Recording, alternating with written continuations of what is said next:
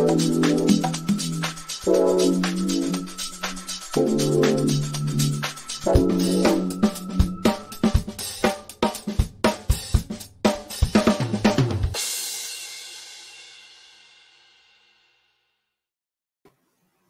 hey, hey. Hello. How is everyone doing today? I'm doing good. Happy to be back. Awesome. Yeah. All right. Well, we got an exciting topic going on today. Yes, we do. And I think this one came by request, so hopefully we'll be. Yeah, I think so. It's also sort of kind of just a natural next step from last week's topic when we talked about EQ. Yeah. Yeah. Very good. I think well, so. Before we get too far, I'll do the welcome for us. Please do. Welcome to QSC Tech Talk. I'm Golden Preziato, audio engineer, House of Worship specialist with QSC. And I'm here with Jason Fernandez, live sound training specialist with QSC. That's right. Super happy to be hanging out here with you today. Absolutely. And always a good time. Yeah. Hello, and we'll be, yeah. For joining. Oh, yeah. I can get those chats up there and see who's coming in. Very cool. Comments.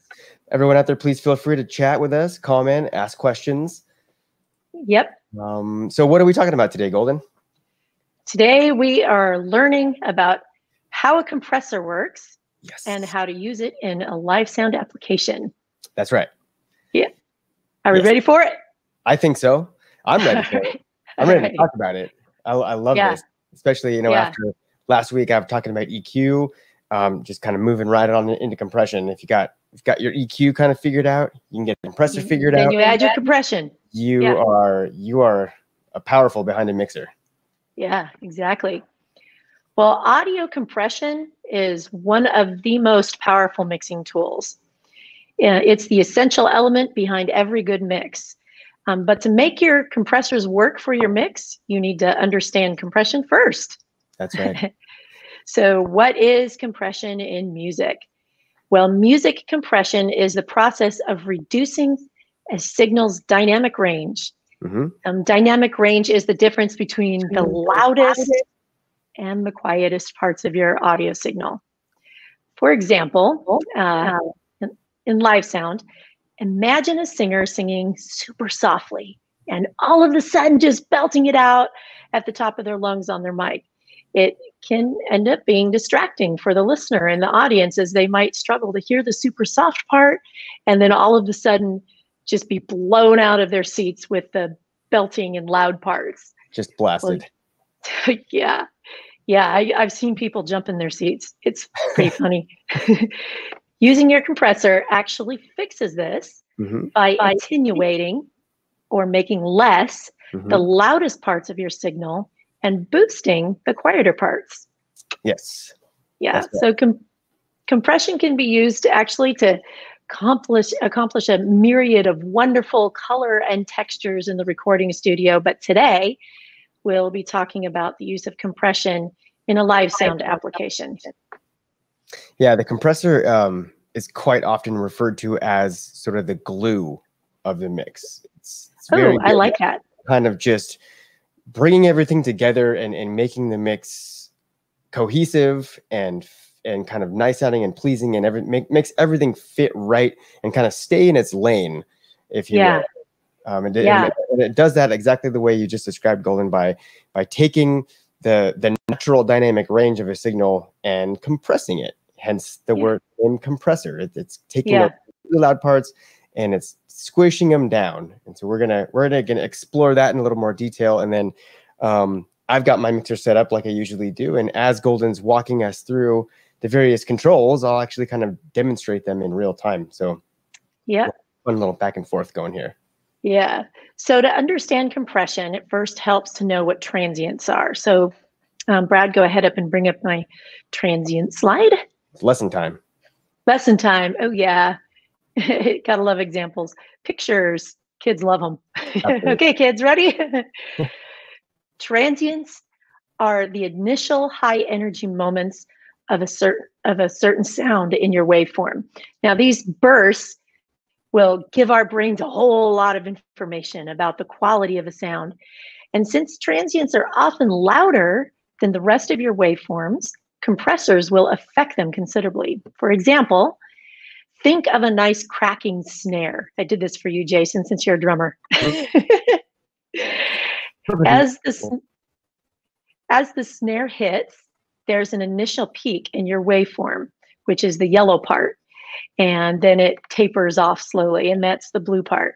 The initial peak energy is your transient. In live sound, too much transient from the vocals or instruments, whatever it may be, will make those things pop out of the context of your mix. So we're going to tame them by using our compressor. And let's go ahead, and I'm going to go to the next slide here. Hey. All right. Okay, so I'm a sci-fi girl. Let me introduce you to the 5 main controls at the helm of your Starship compressor. Once you understand what these controls do, you'll be able to operate any Starship compressor. So we have threshold, ratio, attack, release, and then the makeup gain. And those are the 5 main controls that we are going to be looking at today. And let's go ahead and get Jason's compressor up there. And as I start explaining, we're going to start with threshold.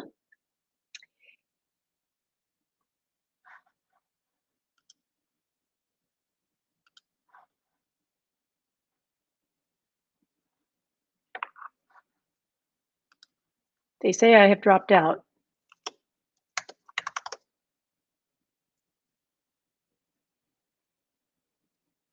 Oh, am I still there? Oh, good. Okay, I'm still there. Okay, I'm just going to keep going along with it, and we are going to leave my slide up until Jason gets back online. So first we have threshold. The threshold sets the signal level where your compressor will start working. Threshold is measured in decibels. So any signal above your threshold dB will be compressed. When you set your threshold, you're deciding which part of your signal you want to reduce. So setting the threshold lower will apply more gain reduction, and setting the threshold higher will affect only the most aggressive peaks and leave the rest untouched. And if you look over at my picture over here, you can see, I don't know if, I don't think you guys, yeah, you can see my little mouse circling. That is the threshold right there. And you can see I have it set at 21.1 dB. And as the signal on my meter hits this point at 21.1 dB, it's going to start compressing. That is the threshold. And I think we almost have Jason back because I want him to share. I'm so sorry. I have no idea what happened. Yay. Yeah, I'm back. How's it been going? Good? It's going good. We are ready for you to show us the threshold. The threshold Slider on your mixer. Here so we'll make him big. Yeah, there we go. All right, here it is. Yeah. Here's the compressor in my TouchMix. This is the threshold slider. This one to the left here that says threshold. And so I was telling them when you set the threshold lower, it applies more gain reduction, like that's that. Right.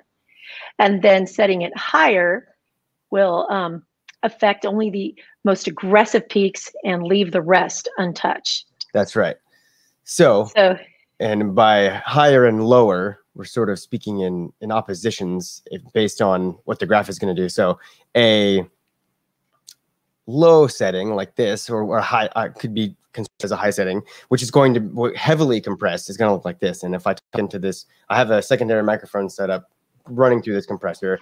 You can't hear the audio from it because it doesn't matter through StreamYard, but you can see at the top of the meter there, that one in the middle that's red, That's yes. a gain reduction meter. So as I'm speaking into this microphone with that threshold set where it is, being extremely low on the graph, it is very heavily compressing the signal coming through this microphone. And if I back it off, you should be able to see. There we go. Now it's just kind of barely compressing. Yep. As I speak. Yeah. And if I go even just higher, getting the most aggressive transients. That's right. Yeah. So, and that's what you want. You kind of want to just in our practical application. Oh, I'm sorry. Go ahead. No, I was done. In our practical application for live sound, you're probably wondering, where is the best point to set your threshold? Well, that actually depends on the amount of signal that's flowing through your preamp. So if you have a good amount of signal flowing through your preamp, then your threshold will be set higher because it's going to be hitting where that meter is, where you've set the meter to be jumping, and it's jumping pretty strong. If you're not getting a lot of signal, then your threshold might be very low and still not hitting the compressor. So all to say, it's important to make sure that you have that preamp gain set so that you're hitting unity at least. Absolutely. Yeah. The preamp is step one. You get a healthy signal level into the mixer before all these tools are going to work to their full effect. Yeah, exactly. So moving on to ratio. Yes. This is the next control on the helm of your Starship compressor. Ratio determines how much gain reduction your compressor applies when the signal goes above your threshold. So the higher the first number of the ratio, for example, 4:1, 5:1, 6:1, the more the gain is reduced. Absolutely. And the lower the first number in your ratio, like 1.5:1 or 2:1, will give you a more gentle compression. And you might apply that to like the entire mix, while the higher first number will give you a more intense squashing effect. Right. So let's talk about some practical application in live sound and where is the best point to set your threshold. And Jason, since you're a drummer, give us some feedback on drums. Where's a good place? So typically in an electron application, you're going to want to be in the realm of usually like between 3 and 5. 5 is pretty aggressive, but usually I would start with a 2.5 and kind of see what I get. And then I usually end up somewhere between 3 and 4. Unless I'm going for a very specific kind of crushed effect on my snare drum or something like that, then I'll go as high as maybe 5. But that's pretty aggressive. I usually don't do that. But yeah, I'd say like between 3 and 4. 3.5 is typically where I'll end up, when you're compressing either an entire drum set, or if you're just applying compression to like a snare or a kick drum, that's about where you want to sit. Yep. And I found that in certain genres of music that may change. For example, jazz. Oh yeah. You wouldn't apply a compressor to drums at all. And I've tried to actually apply a compressor to a submix output, and it just didn't sound right for jazz. No. Part of jazz is the dynamics, that the width of the dynamics, and it gets really soft and gets really quiet, and you kind of need that for the authenticity of that style. Yes. So instead, in jazz, I've used a DCA to control volume levels, and that's the way I kind of get around that and keeping it in the mix. Yeah. A good starting place for vocals is 3:1 compression. That's a great starting place. If you have a super dynamic vocal singer who's going to sing soft and then all of a sudden belt it super loud, you may want to set that threshold. I mean, the ratio, we're talking about ratio, to 4.1 or 5.1, depending on how much they're belting. And this is where you use your ear, because the whole idea is to make sure the vocal is sitting in the mix, no matter how loud or soft it is. That's what you need. Yeah, and that's sort of why it's referred to as the glue. So it's kind of glue the whole mix together. So whatever element you're applying your compressor to, like you say, use your ears and just kind of finesse it so that it is sitting nicely in the mix, and it's exactly where it needs to be. If it's a lead vocals, you kind of want it to be stand out a little bit because it's usually the focal point of the song, but you don't want it to be overpowering the rest of the ensemble. And since we're talking, I like that. That is it's a good so analogy. descriptive. It exactly describes it. Yeah. I also apply. Real quick, I just wanted to. Oh, yeah.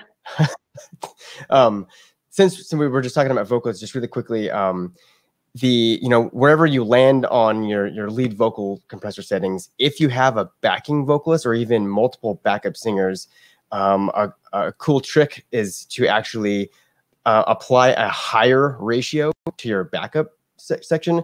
What that'll do, that'll allow you to actually kind of keep the volume of that backup section a little lower, but it'll still be present enough in the mix because it'll be compressed a little heavier than the main vocal. So it'll kind of sit just beneath your main vocal. You'll still be able to hear it. It won't overshadow it in any way, but it'll still be very present in the mix. Yeah, that's perfect. Yeah, exactly. I also apply a low ratio, I'm sorry, a 2.5 to 1 ratio or so to my broadcast output mix that's going to a live stream. And the idea is just to keep it so that people are not turning their volumes up and down, up and down, up and down on their phone. Yeah. That helps it out a little bit. I don't limit a broadcast mix. I know many people do, but if it keeps hitting the limiter, that's a ratio 10 to 1 or higher. Yeah. And it just hits a brick wall and stops. It really adversely affects the sound. So just real quick, to kind of give a little bit more context to that concept of, getting into limiting, I just kind of want to give a brief explanation of what the ratio is referring to. What those numbers are actually talking about. So when you have your ratio, right now I've got it at 2.5. Let's give it an easy number. 2 to 1 ratio means that for every 1 dB that your signal crosses over your threshold, wherever your threshold is set, your compressor is going to compress that by 2 dB. Sorry, that's backwards. For every 2 dB your signal goes over your threshold, it reduces it to 1 dB. So in a 2 to 1 ratio, it's basically kind of cutting it in half. And if you extrapolate that, so if you get 4 dB over your threshold, then it's going to reduce it to 2 dB. Okay, so it's still, your signal is still peaking. You're still getting it over the threshold. It's just smoothing it out and reducing it once it's over that level. And then if you kind of take that further, if you get higher and higher, like a 3 or a 4 to 1 ratio, now we're saying for every 4 dB that our signal is going over our threshold, it is taking that 4 dB and squishing it, compressing it to a single dB. So if you think about it in those terms, it's easy to kind of get an idea of why the compression gets more aggressive the higher that ratio is. And then when you're at a 10 to 1 ratio, that's crushing, So that's crushing it. You're getting 10 dB over your threshold. It's being reduced to a single dB.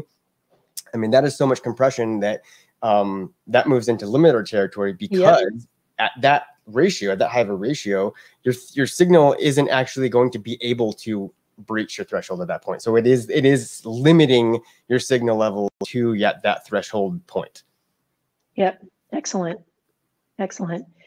So next in our compressor controls is the attack and release. Yes. And he'll show you where those sliders are. Yep. Here's our attack and release over here.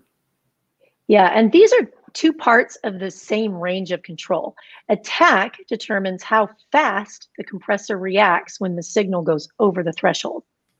Yeah. And release determines how long it takes the compressor to stop compressing. And really together, they are the most crucial setting to achieve a natural and musical sound. Yeah, that's it. So, if you set the attack too fast, and your transient will be absolutely crushed. So you want to be careful where you set the attack and release. If you set the release too fast, then you'll get an unnatural pumping effect. Mm-hmm. Yeah. The way I usually think of attack is I kind of in my mind, and this is something I do. I'm not saying do this. I don't even know if this is correct, but with the way I think about it, and I take the word attack almost literally. And you can attach the attack almost to the word transient. It's kind of the same idea. So the lower your attack, that means the more of the actual attack of the initial signal you're going to get, or the more you're going to compress that much of it. So if you ease off your attack a little bit, what it's doing is actually allowing the initial transient to kind of breathe through or bleed through, and then the compressor is going to be kind of latching on after your transient initially strikes. And if you think about it like that, and if with a super hot, fast attack time, if your compressor is digging in to the initial transient, it's going to distort whatever that sound is. That transient is very important for our brain to be able to distinguish what that sound is supposed to be. Compress that part of it too much, it's going to end up sounding really weird. And you're gonna lose the timbre of what that's supposed to be. For example, on drums, you want to make sure you set that attack quite long, because you want to hear that initial transient, the snap of drums. And on piano, you want to allow that to hear the hammer go down. And even on a keyboard, there's they have settings where you can hear the hammer simulated, but you want to hear that so you have a good measure of attack. Now on piano, you want to make sure you have a longer release, or you'll hear a pumping effect.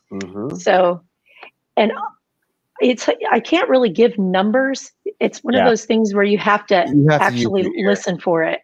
But one piece of advice that I think we can relay is when you're setting your release time, pay attention to your gain reduction meter. And again, depending on the instrument, but if you're dealing with like a voice or a piano, for instance, as that singer is singing or as that piano is playing, you want the compressor to you want the gain reduction to completely reset in between every time the instance is happening. So if it's a vocal part, after every phrase or after every syllable, depending on kind of what the effect you're going for, you want that gain reduction meter to be pumping all the way back to 0 before it starts applying more compression. Because what happens is, if your release time is too long, the compressor's not ever going to let up. And so you're going to end up in this constant state of compression, and it's going to sound very unnatural, and it's going to sound very, very dark. So that's again, you can't really give hard numbers to apply to that, but pay attention to the gain reduction meter and use your ears to kind of find the best spot for that release control. Yep, exactly. So last on our controls is the makeup gain. And Jason will point to that for you. There's that. When you compress a signal, you're essentially lowering the overall volume of that signal.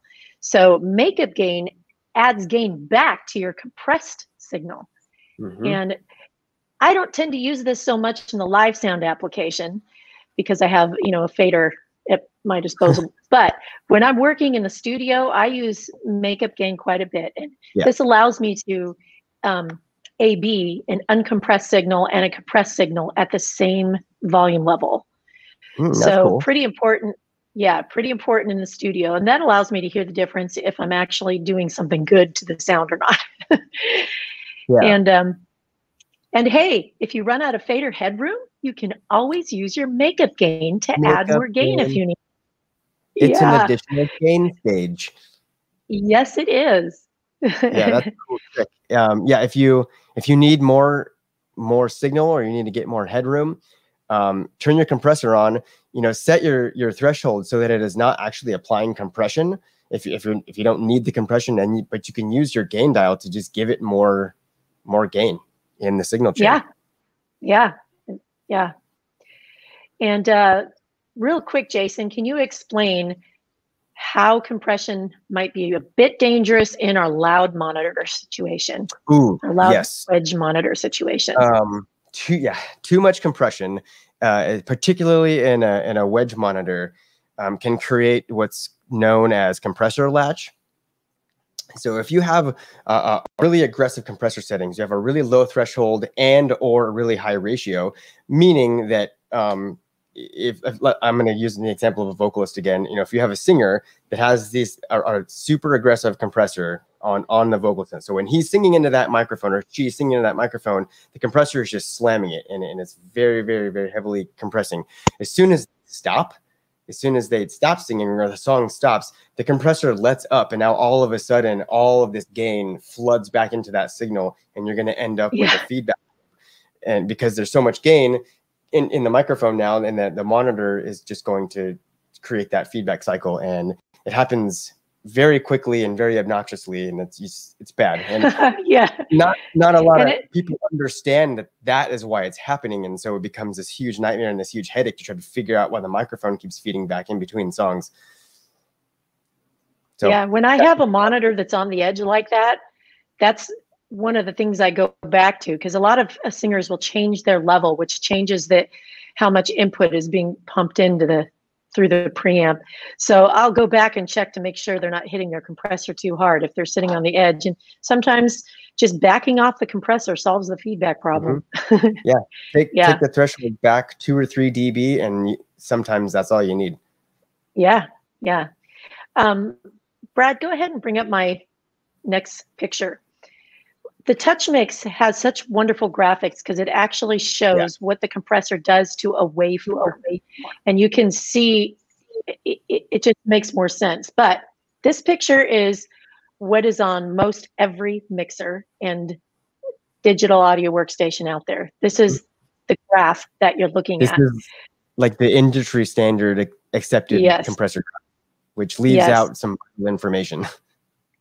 But now that you know what these do, what these different controls do, you can see them on the graph, or there's your ratio. You know what your ratio does now. You know what your attack does now. You know what your release does now.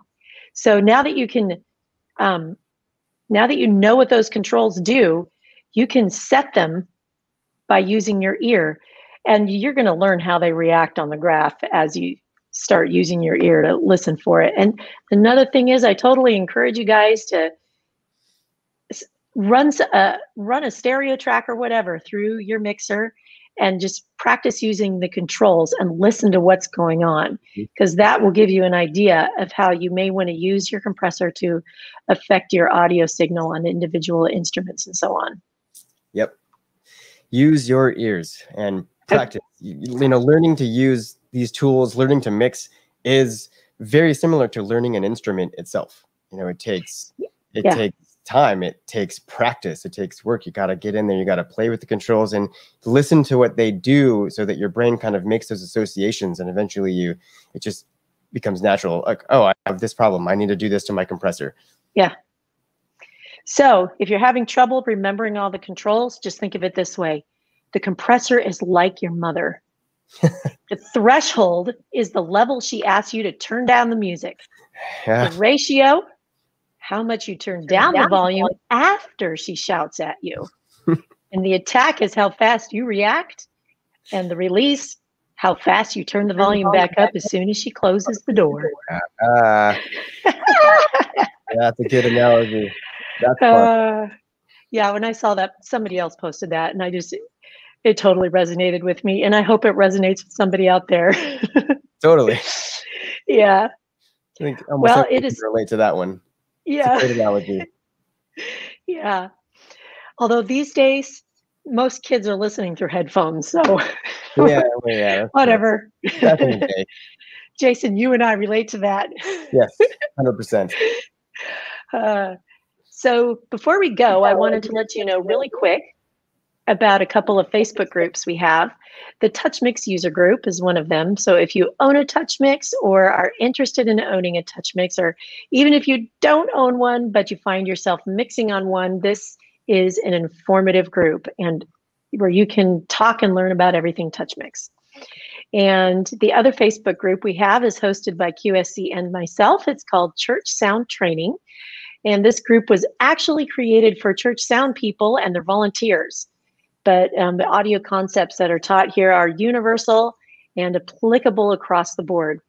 So it's important to add to your audio knowledge and understanding so that you can operate your QSC gear, your TouchMix and speakers better. Absolutely. Yeah. They're fantastic groups. A lot of knowledge in there, a lot of help, both from users and admins alike. So if you're not a member of either or both of those, I highly encourage you. Just give us a join, give it an ad. Yep, absolutely. Well, it's been wonderful hanging out with you all today. Yeah. I hope you got something out of this. Yeah, I hope you did. Hopefully that was a nice little starter lesson on compression. Yes. There's lots more, but hopefully that gives you enough to get going. If you have access to a compressor in any regard, whether it's in a DAW or on a mixer or on a TouchMix, hopefully. Yeah. Jump in there, start playing with those controls and get a feel for what it does. Absolutely. Well, thank you for joining us, and we will see you next time. All right. Bye-bye.